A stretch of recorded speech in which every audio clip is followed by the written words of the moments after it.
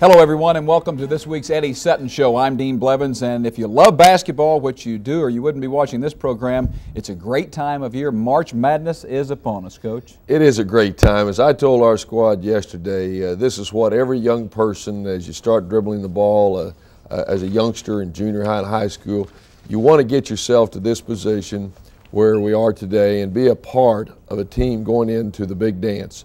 We put ourselves in that position. From the time we started back on October 15th, this has been one of our goals, is to get to the NCAA tournament, and with a few lucky bounces, a few breaks, a few friendly calls, who's to say we can't be in Minneapolis? Right now our greatest concern is Georgia Southern, and from there either Tulane or St. John's, because those are the four teams that are in our immediate bracket. By winning those two games, we can go on to Lexington, to the Sweet 16, and of course our team did get to the Sweet 16 last year. But a great time of the year for basketball, and I think it's the most exciting and the greatest sporting event we have in our country today. We've talked a lot during the course of the year about the peaks and valleys in college basketball. Your team goes 20-0, then February was not kind to you, but you're 5 of 7, losing only to a pretty good team in Kansas a couple of times. We believe we're back where we were when we put together that great string. We lost to some quality teams in our league. We've lost 7 times, but all good ball clubs have beaten us. We're back on a roll. Kansas beat us, but they are a good basketball team. They're deserving of the #1 seed in the Midwest Regional. And we have a great program for you. Stay where you are. More highlights of the Big 8 tournament, and we'll talk about the NCAA tournament coming up next on the Eddie Sutton Show. Welcome back to the program. Coach, the Big 8 tournament, sort of like the Super Bowl, so much hype and expectation, it's hard really to live up to that billing. I don't think the games were as good as what I thought they would be, but certainly the intensity level on the part of the ball clubs was there, and the fans had a great time. I know all of our fans, it's been a long while since we had gotten our team to the championship game, and we beat Kansas State and then Iowa State, and then we're beaten by a good Kansas ball club. We pick up action here against Kansas State, and you can see Sean hit a three-pointer. They started in their zone. They thought it had worked pretty well at Manhattan the week before, but again, we are playing at the present time, in my opinion, better against zones than we are against man defense. And in this ball game, we just went out and completely took the game over early and knocked them out. And I told our squad, it's important when you're beating a team twice to go out early in the contest. Don't ever let them think they got a chance, and that's what our ball club did. We jumped out, I think, 17-4, and we were never headed, and we won the ball game 81-57, got to play everyone. We shot over 50% from the field for the game, only turned it over 9 times. Byron led us in the ball game with 26 points, so good team effort. Best we played, if you evaluate 40 minutes of basketball, the best game we played in a long while. And Byron Houston only plays 29 minutes, 8 rebounds as well. Pokes 22-3 this year, holding teams under 70 points. And, of course, as Coach mentioned, 57 points all Kansas State could muster. Well, they only shot 39%, and again, as it happens so often, our defense was the key. And the Cowboys win at 81-57. We sensed a little bit that they didn't know what to do because we were hitting outside shots, and then we were banging the boards on them at first too. So I think they were a little bit confused, but they still played aggressive type defense, through the first half and through the second half also. So to me, they didn't let up. They just some of their shots wasn't falling, our shots were. And then it was on to Saturday's semifinal against Iowa State.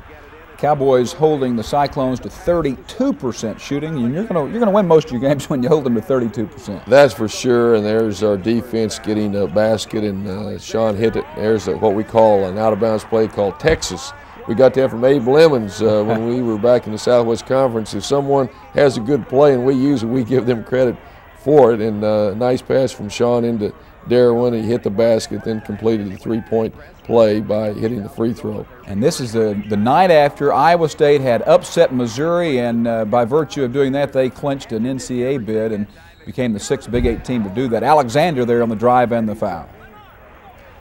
Iowa State expended so much energy in their victory over Missouri. They weren't quite on top of their game like they had been the night before. And when you play a game one evening, then have to come back the next afternoon, playing that second game, there was really a disadvantage, which it was in our favor because we had played the opening game in beating Kansas State.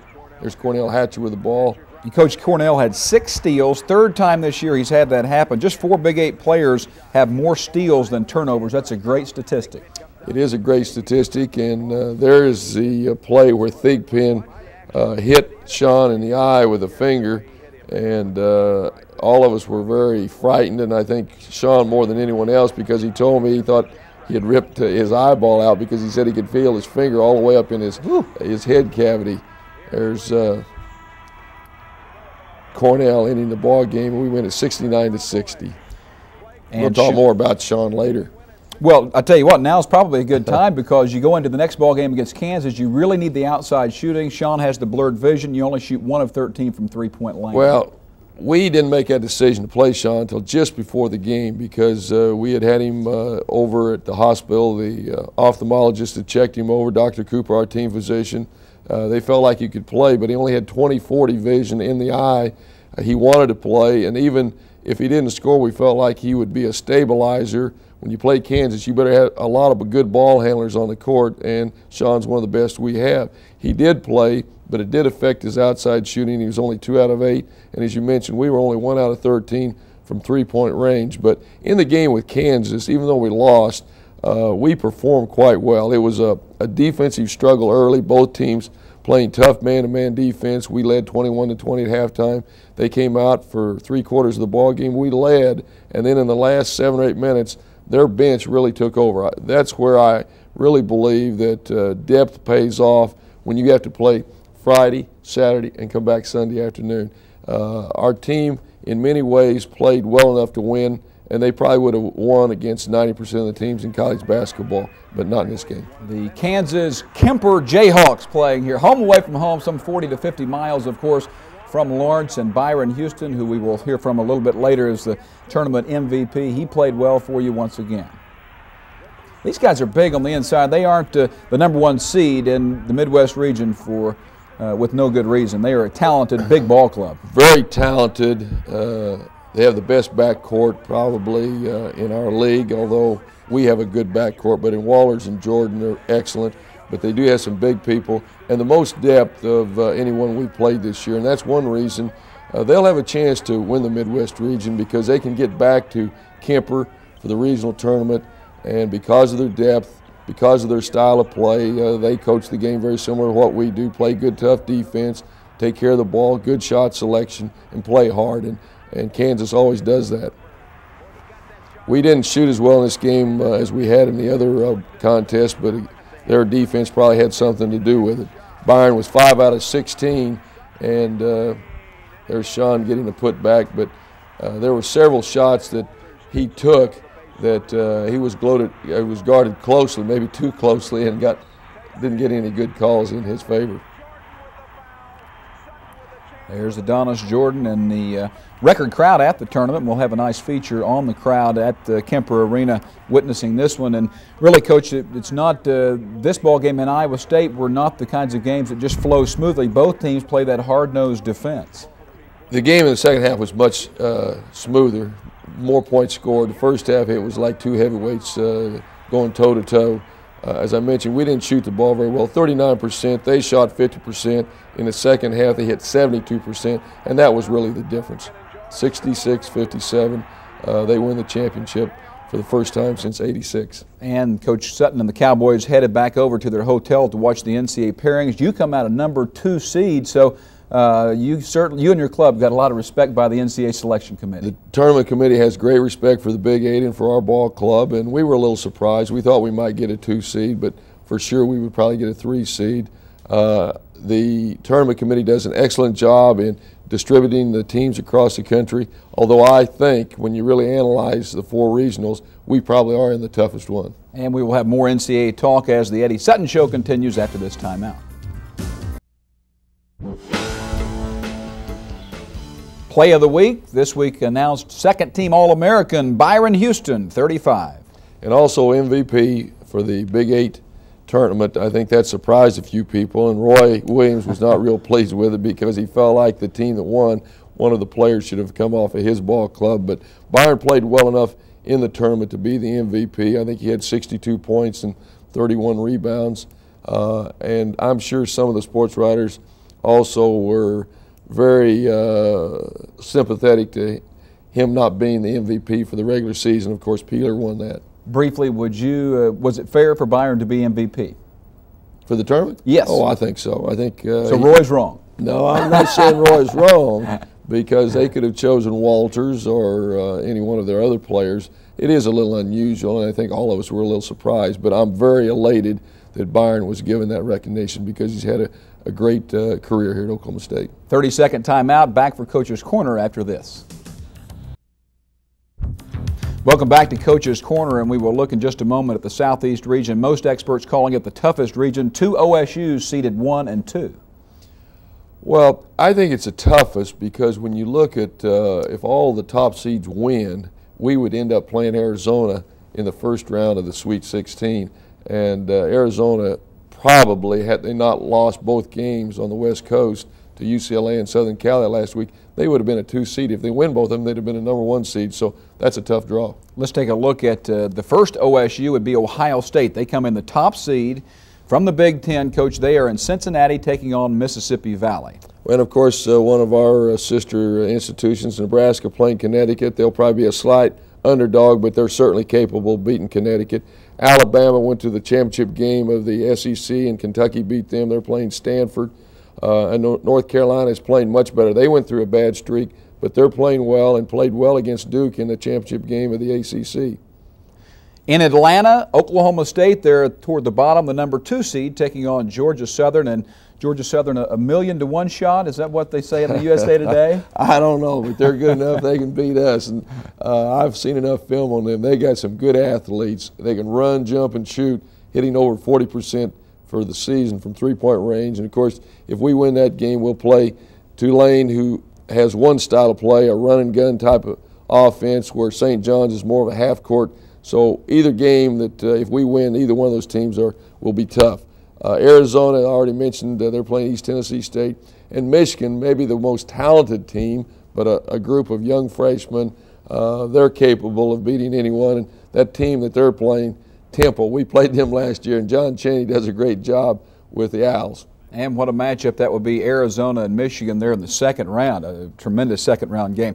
Coach, your thoughts on a possible sleeper? Everybody likes to speculate. What does the guy that knows a lot about it say about a sleeper? I was on a radio show with Roy Kramer and Patino and Calipari and Nance, Jim Nance, the other day, and we talked about the parity in college basketball.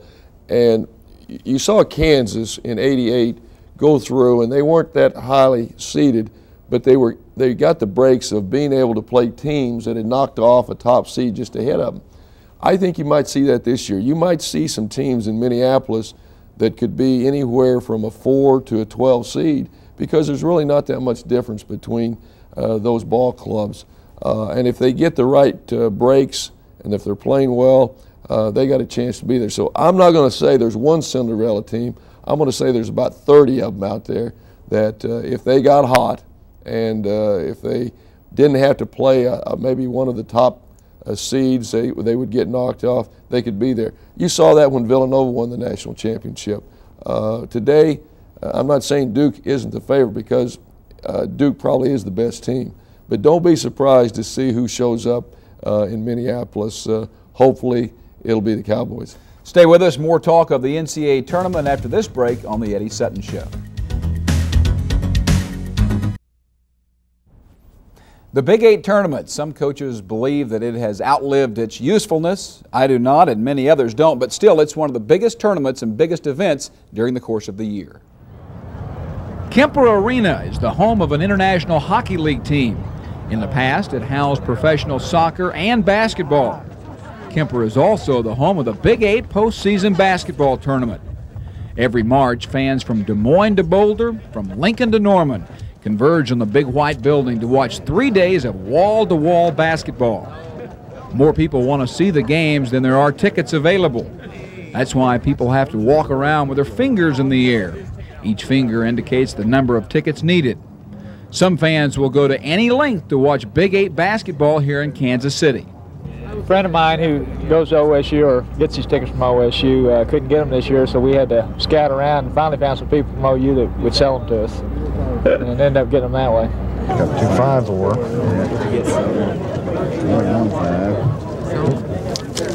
Well, here, I've got 5 here. Here's a 10 here, or 2 here. Another 5. Another 5. There. Thank you. A $20 ticket for $25 was a good deal. Jim Marshall of Tulsa said he would have paid $40. Friday night, a record crowd of 17,709 watched Oklahoma State, Kansas State, and Missouri, Iowa State. That record was broken again Saturday when the Cowboys beat Iowa State and Kansas eliminated Oklahoma. This is the 5th year in a row the tournament has been sold out. I love selling 17,000 seats for every game. No question about it. The dollar portion of it drives the deal somewhat. But we also have the ego where we like to see a lot of people in the stands. We like to see a full crowd. Not everybody likes the tournament in Kansas City because it gives Kansas, Kansas State, and Missouri a home court advantage. But it is unlikely the tournament will be moved anytime soon. It is a great tournament in a great setting, and it has become a great social event. And it looks like it will always be one of the toughest tickets in town. And it was a tough ticket. Rob Evans, one of your fine assistants, has become a leading candidate at Ole Miss. Well, I've always been blessed with great assistant coaches, and my commitment to them, if they'll come and do a great job for our program, then we certainly going to do everything to help them if they want to go after a particular job. Rob has been contacted. He will interview with the University of Mississippi, but Rob has done an outstanding job for us here at Oklahoma State, and right now his #1 responsibility is to Oklahoma State. But after the season's over, if he wants to go after the Ole Miss job, then I'm going to do everything to help him. Coach, some quick questions about the NCAA tournament. Is it fair? A lot of people want to know about the Kansas #1 seed in the Midwest with Kemper. Is it fair? Well, I think it's fair because, you know, it's not always it's going to be that way, but they have proven they're the best team in this part of the country, and you need to be rewarded on your regular season play.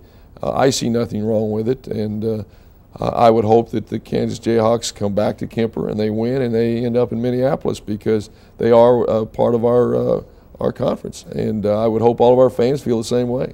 Dick Vitale and others have said that teams that don't win 50% of their conference games should not be in the NCAA. Your thoughts? I disagree with that because if you play in a strong conference like we played in this year, it would have been possible to have a losing record in conference play, and that's what you had with Iowa State, and yet Iowa State is certainly one of the best teams we have in college basketball. So I'm opposed to that rule. I hope that they never change it. Coach, you've had 4 teams in the NCAA tournaments more than any coach. What's the best team you've taken to an NCAA tournament? Well, this is my 15th trip with a ball club, the NCAA. I've had 4 different schools go to the NCAA.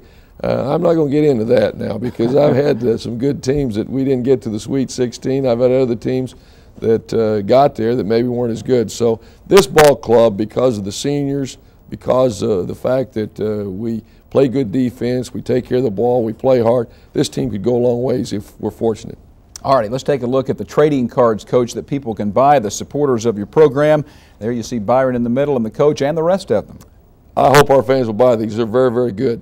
And to do so, Oklahoma State basketball, there you see the number 1-800-NIT-1992, Monday through Friday, 8 to 5 o'clock. And, Coach, we wish you the very best. We'll be with you down in Atlanta, and go get them. Okay, thank you. For the coach, I'm Dean Blevins. Thanks for watching. We will see you next week here on the Eddie Sutton Show.